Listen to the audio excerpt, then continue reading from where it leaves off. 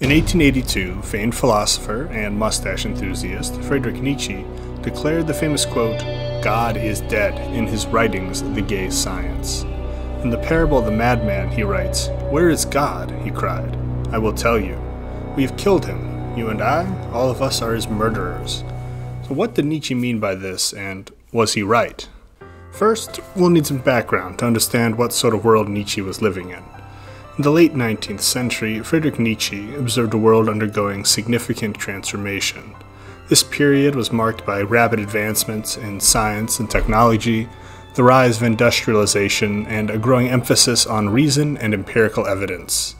Traditional religious beliefs, which had long provided a framework for understanding the world and one place in it, were being increasingly scrutinized and challenged.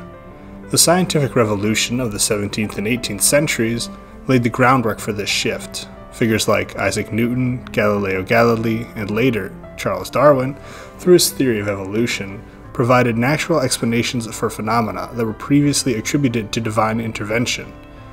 The publication of Darwin's On the Origin of Species in 1859 particularly shook the foundations of religious belief, proposing that life evolved through natural selection rather than being created by a divine being.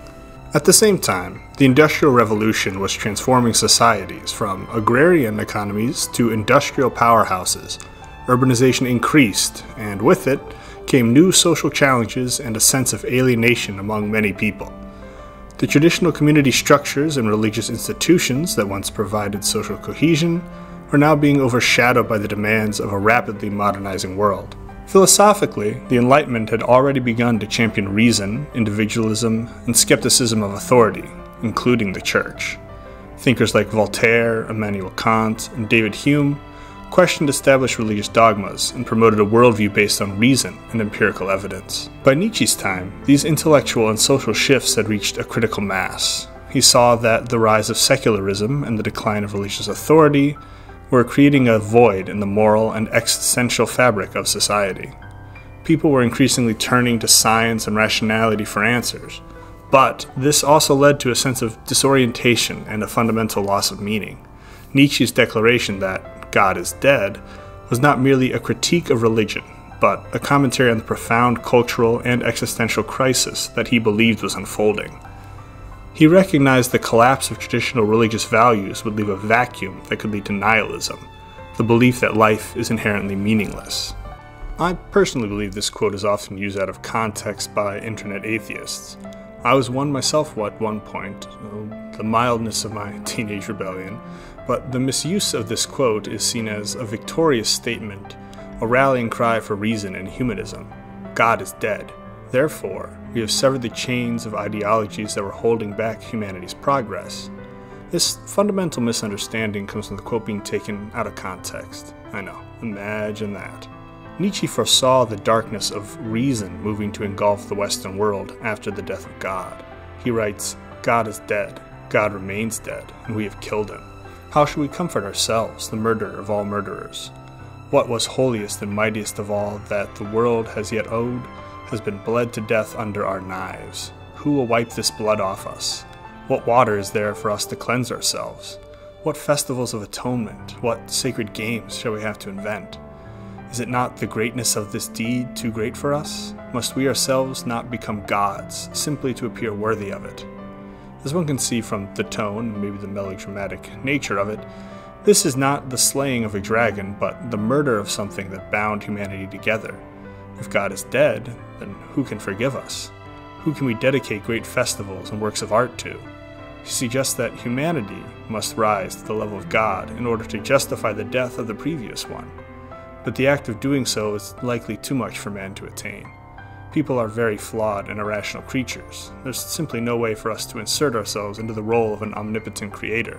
To fully grasp Nietzsche's perspective, we should consider the influence of another monumental figure in philosophy, Georg Wilhelm Friedrich Hegel.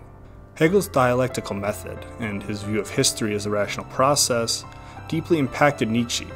Hegel saw history as a progression of ideas, accumulating into the realization of human freedom and self-consciousness. For Hegel, the divine was not a transcendent being, but an unfolding process within history itself. Nietzsche, however, took Hegel's ideas in a different direction. While Hegel believed in a sort of ultimate reconciliation, Nietzsche saw the death of God as a rupture, a point of no return that led to existential despair and the necessity for a new kind of human being, the Übermensch, or overman. Nietzsche's proclamation can be seen as a reaction against Hegelian optimism, and a challenge to the idea that history naturally leads to a rational and just end. The death of God profoundly influenced the rise of nihilism. And nihilism is the belief that life is inherently meaningless, that there's no objective order or purpose in the universe. Nietzsche recognized that the death of God would lead to a moral and existential vacuum.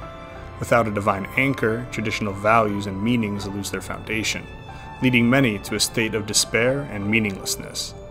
He wrote extensively about this crisis, fearing that without new values to replace the old ones, society would succumb to nihilism. Nietzsche saw this as both a danger and an opportunity.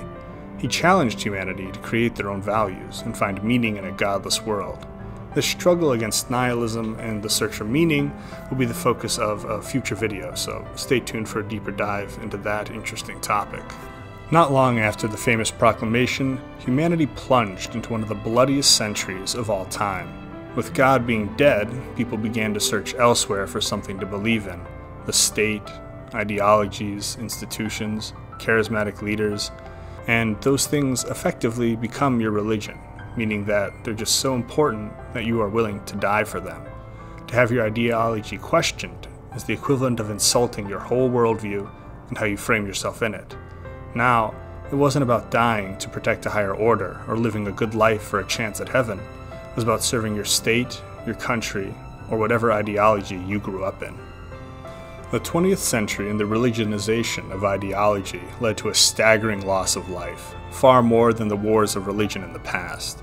For instance, the 30 Years' War, which took place in 1618 to 1648, was one of the most destructive religious wars in Europe and resulted in an estimated 8 million deaths.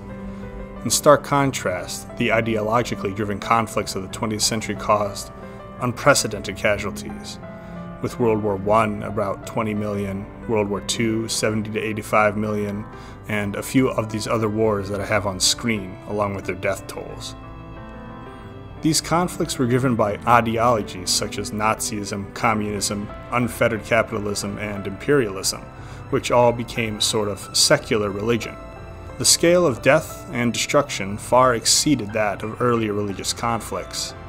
The advancement of weaponry and military tactics certainly played a role, but the ideological fervor behind these conflicts, they simply can't be ignored.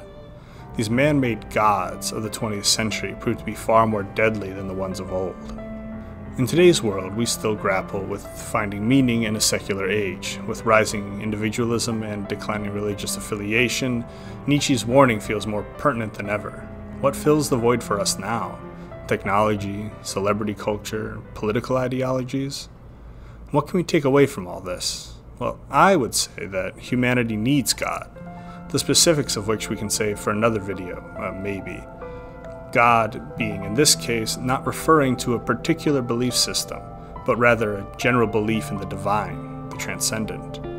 It is clear from the last 100 years or so that humanity cannot be trusted to take care of ourselves and our planet, with gods of our own making. We are deeply flawed and easily moved by base desires. The God that should lead civilization should give humanity hope of something greater, to move forward together, something that can give us strength in this very difficult world. For if a man makes God, he makes only monsters. So, what do you think? Is Nietzsche's view of a godless world inevitable, or can we find new ways to create meaning and community? If you liked what you heard, please drop a like down below, and if you didn't and think I'm a big dummy head, let me know in the comments and we can have it out in what I'm sure will be civilized discourse. This is my first philosophical video of sorts, so I'm ironing out the kinks in my writing, and I'm sure I'll get less clumsy the more I go on, so please be patient with me. And thank you so much for tuning in, and until next time, goodbye.